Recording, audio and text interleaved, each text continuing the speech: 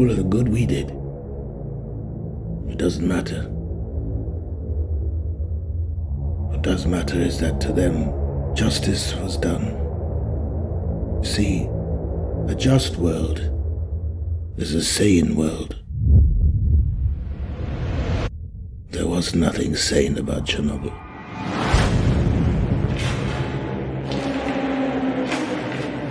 I'm pleased to report that the situation in Chernobyl is stable.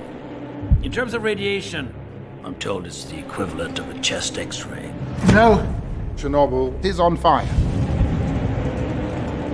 And every atom of uranium is like a bullet, penetrating everything in its path. Metal, concrete, flesh. Now, Chernobyl holds over 3 trillion of these bullets. Some of them will not stop firing for 50,000 years. Tell me how to put it out. You are dealing with something that has never occurred on this planet before.